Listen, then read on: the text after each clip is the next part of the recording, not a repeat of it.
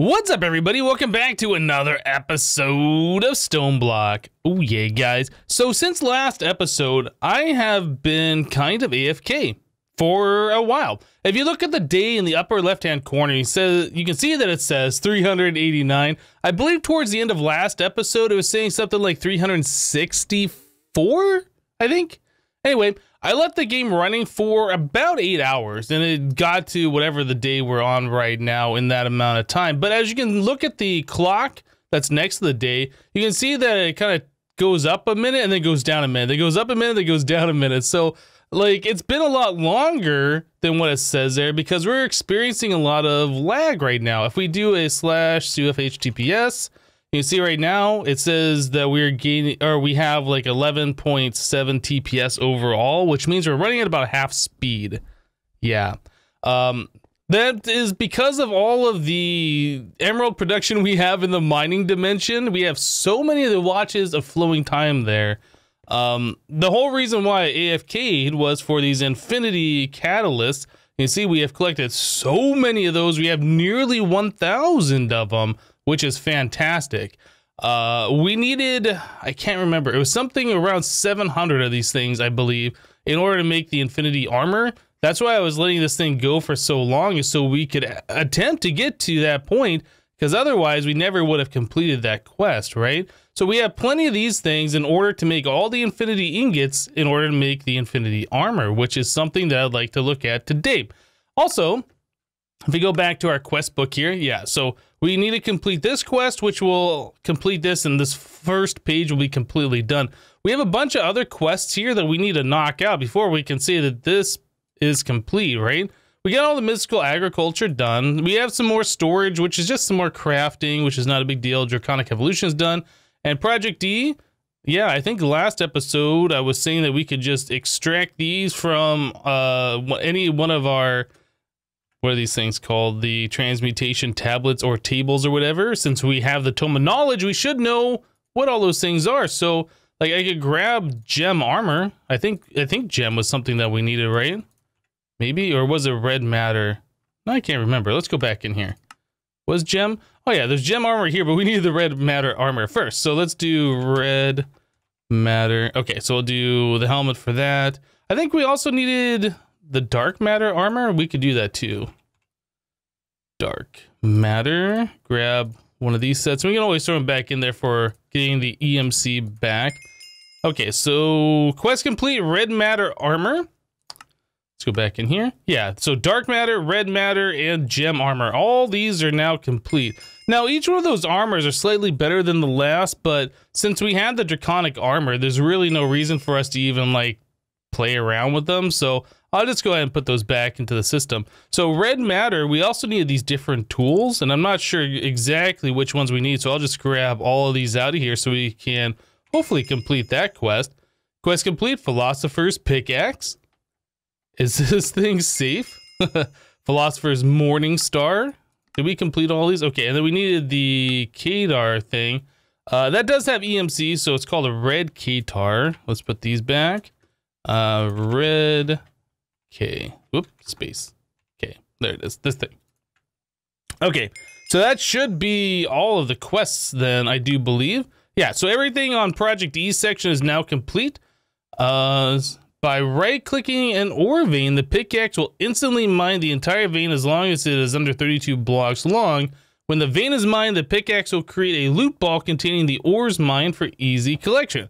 Okay, so that's kind of cool. I didn't actually know a red matter pickaxe would do that. So these texts are very helpful. This thing says combines the function of the red matter sword, hoe, axe, and shears. That's cool. All right, so the Morning Star, combination of the hammer, pickaxe, and shovel. All right, well, I'm not really sure what all special properties all of those other tools have. It seems like the pickaxe had something special. Maybe the other ones do too, but I'm not super familiar with this mod other than how to use EMC and stuff. Dark matter armor is very resilient, but not quite indestructible. Okay, the red matter armor, more resilient than the dark matter armor, but confirmed weakness to armor are fall damage, explosions, and musket shots. Okay, And then it says gem armor is more offensive and offers flight. It is made by combining the power items with red matter armor, most notably the Star Omega, which you need for every recipe. Okay, so it's just more expensive, essentially. Let's claim that one too. So Project E section is now complete. We got some loot chests to open up. We got some viaducts. We get compact giant chance cubes, mana steel, epic bacon, charm wither resistance, which is good for the mystical agriculture armor, but we don't need that. Our draconic armor already does that for us. And then we get some IC2 overclockers, which I don't even know why IC2 is in this mod pack. Maybe it's just another option if you really like IC2, I guess. I don't know. So pretty much at this point, I feel like we should start knocking out these power generation things. It wants us to make each one of these generators, and I believe all of these generators go into making the rainbow generator as part of the recipe. And in order for the rainbow generator to actually do anything, you need all of these generators active.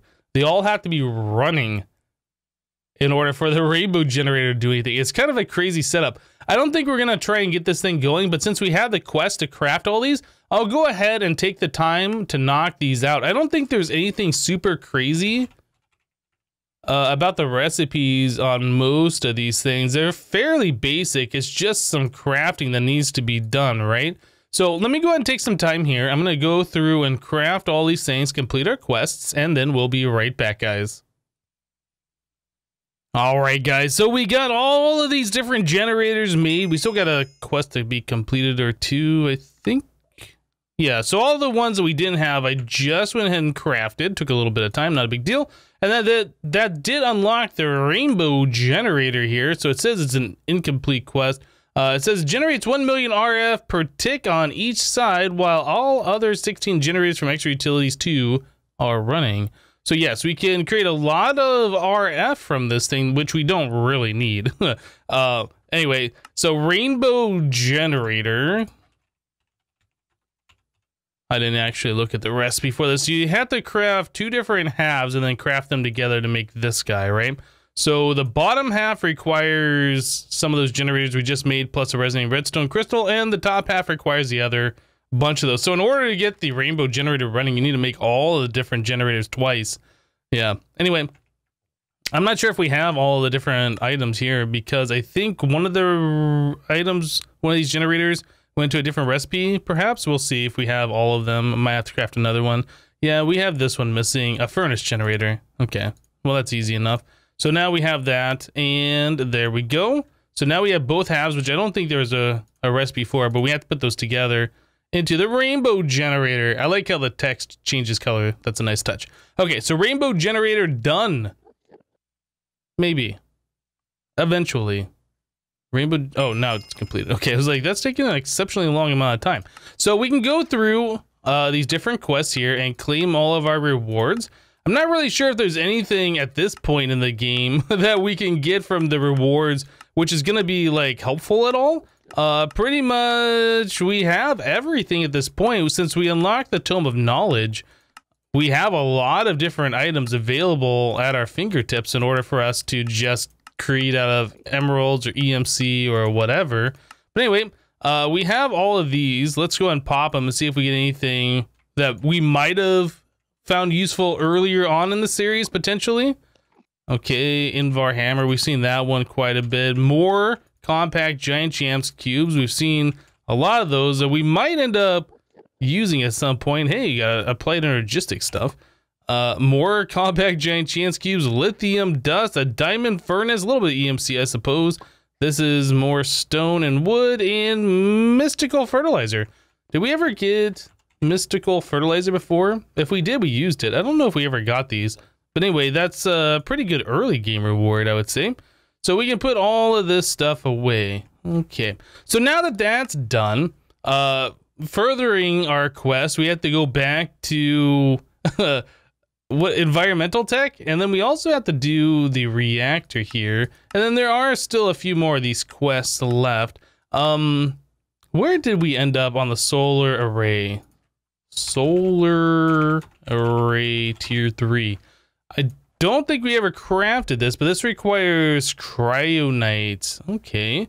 Solar array. We do have the tier 2. We have a craft for the tier 2. Maybe we left the tier 2 controller back in the mining dimension. You know what I'd like to do at this point? I kind of want to turn off all of these things. I feel like the lag that this is causing is just getting a little obnoxious at this point. All of that sound is a little obnoxious too. But I want to turn off all these washes of flowing time. We have more of them over here, which I don't think these are currently turned on. But yeah, these were for the neutronium to make that go faster. I kind of want to start turning these things off a little bit and getting some of our... That's weird, this guy spawned right there. Start getting some of our TPS back. Oh, okay, we gotta move away. The sound... Yeah, I want to start getting some of our TPS back so the game isn't running as laggy. I think we've collected enough EMC to do the things that we want it to do. So I'll go through and turn off all of these things. And then I think what we're probably going to do is, yeah, continue on with the environmental tech. And if we got time, we will try and make ourselves the rest of the Infinity armor. So anyway, let me get to this and we'll be back, guys.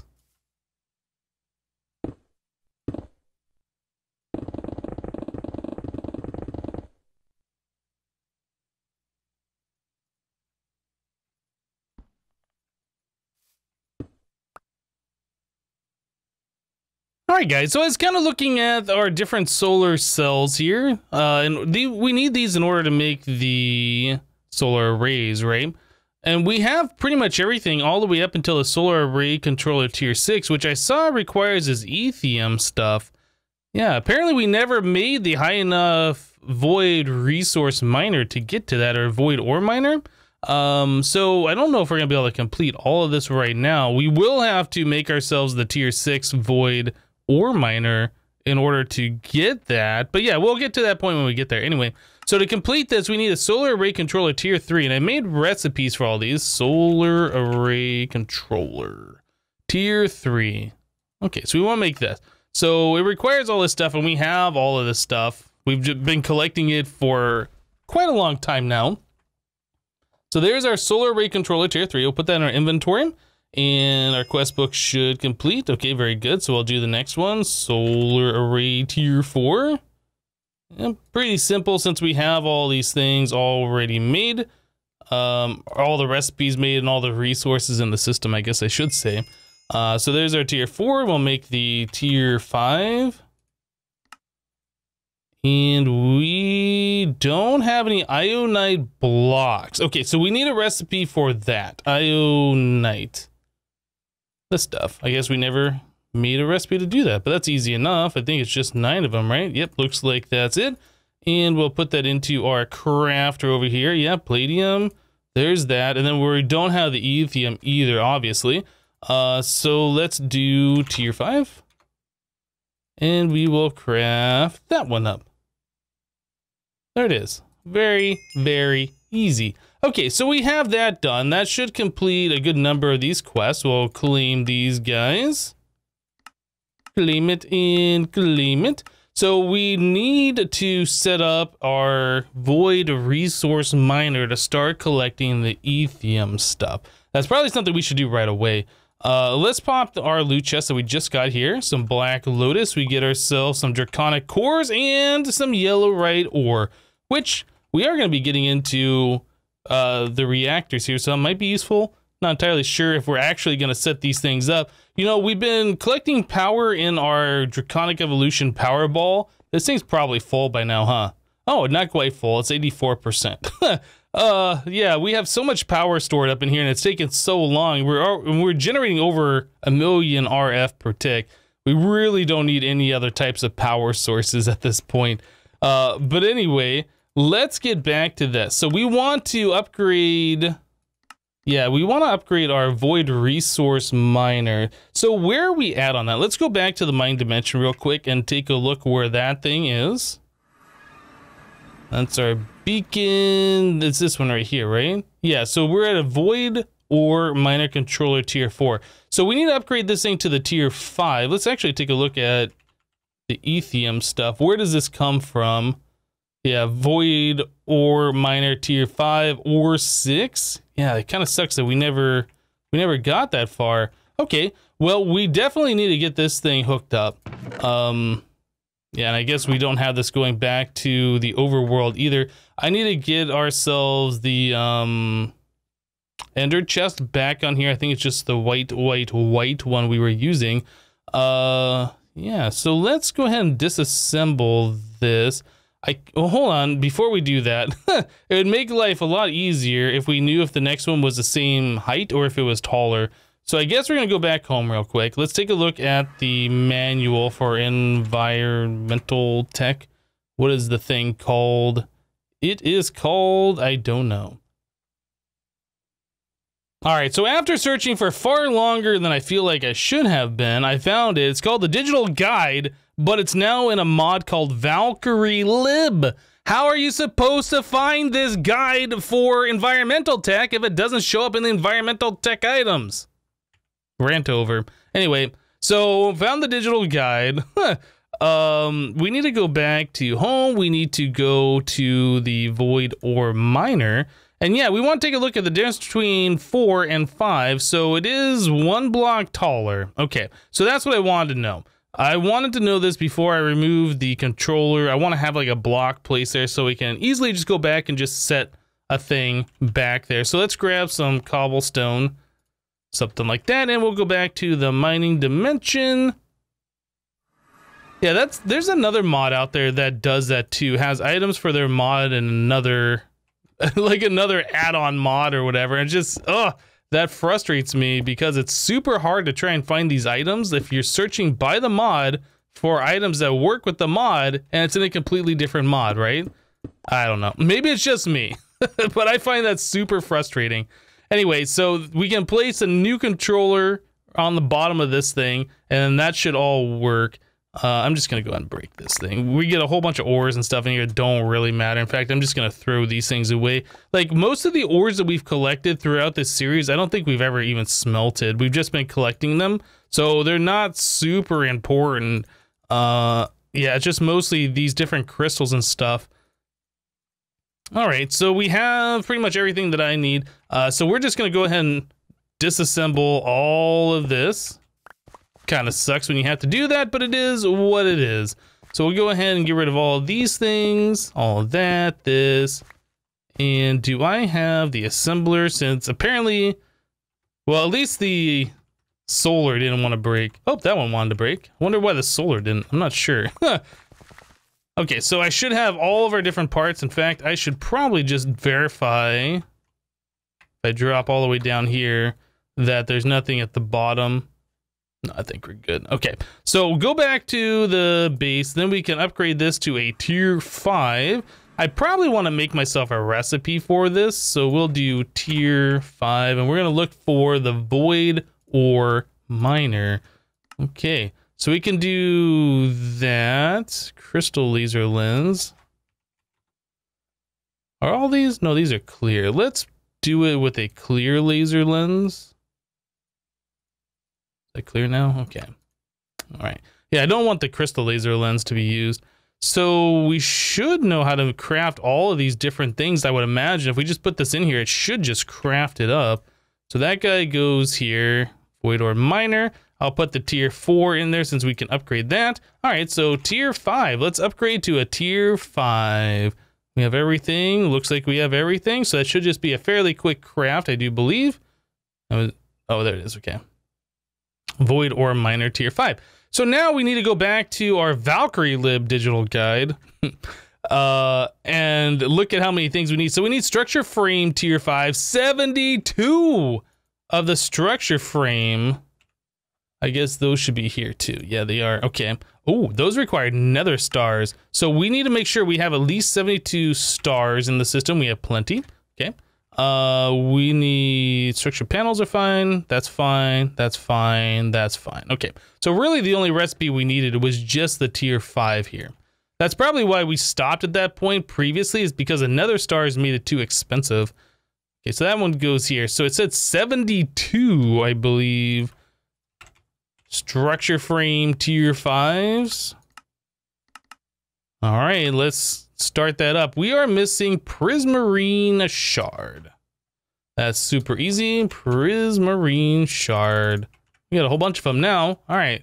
So now we can do tier 5, 72, and everything's happy. Looks like everything's happy. The craft is going fairly quick as well, which is great. So now I guess we should make sure we have the rest of these materials together. That's the wrong thing. We want to look here. So structure panel 36. I have, oh, they're right here. 36 of those. Then we need, I keep clicking the wrong thing. 16 modifiers. Speed modifiers. We have an auto craft. These don't have EMC, so we need 4 more of those. Should be fairly simple to do. Okay. And going back to this, we need 6 laser cores. Those are EMC, so we'll just go into here. Laser core. And finally, the lens. I think we had everything else. We just need the structure. The 72 structure frame tier 5s. Awesome. All right, so now we should have everything here in order to make the next stage of this. So let's go back to the mining dimension real quick. Make sure everything's gonna work just fine. We will place this guy right here. All right, and then all we gotta do is just hold down right click on this thing. It should place all the blocks where we need it magically, which is awesome. Hopefully we have everything together. Pretty sure we had every single block. Like we checked and double checked, and then we did it again as we do to make sure all the blocks are there. Yeah, it says 61,000 RF per tick, so I assume it is working. We got the laser beam going, so I guess we need to put a chest down to make sure this thing is actually doing what it says that it's doing. Oh boy, that's going really fast, isn't it? Okay, and there's our first piece of the ethium crystal, so we need to go back to the base here, and we need to get ourselves a thing. Can that just go into the same chest that we're using down here? Is there any reason we can't just put into the same chest to have all those items go into our storage? I guess we need the ethium crystal available in one of our drawers or our chest will fill up, but we have all the resources here going. Yeah, we should just be able to use that same one. What color is this one? I can't even remember. That is the black, white, white. Okay, so chest. Black, white, white. Should be able to use this guy right here just fine. We'll go ahead and double check that we can, but I feel like it should just work if we place that right next to the controller. Okay, we'll grab this guy, throw that here. Let's just double check. Let's get rid of this. Okay, so there are a few other resources that are going in there that we don't have. Let's put all these things in here real quick.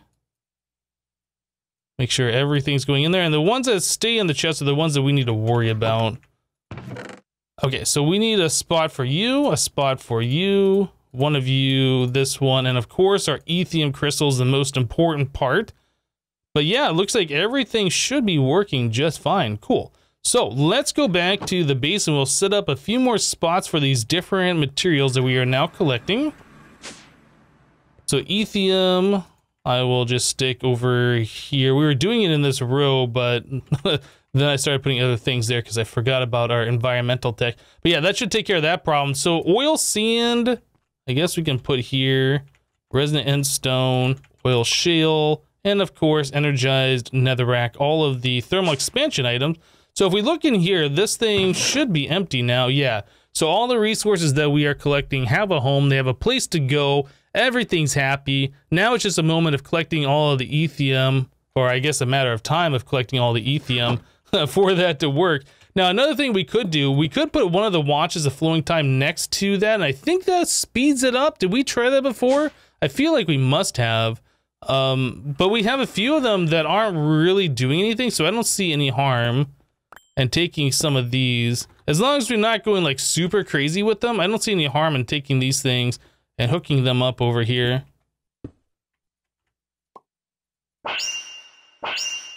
Is that making this go much faster? I'm not seeing anything in here, so is this preventing the ender chest from even working? I'm not sure how that is working. Let's go back to the overworld. Maybe that's making it go far too fast or breaking things. I'm not sure. Let's pop this open.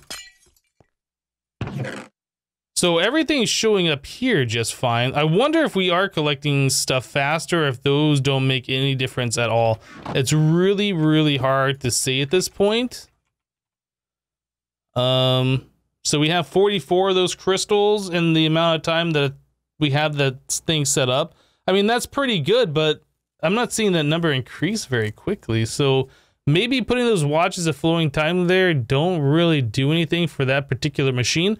I know, like, right-clicking it with the cheaty wand of cheatiness made it go faster, but when you get to the point where you got like 16 of those speed modifiers, does it really matter anymore?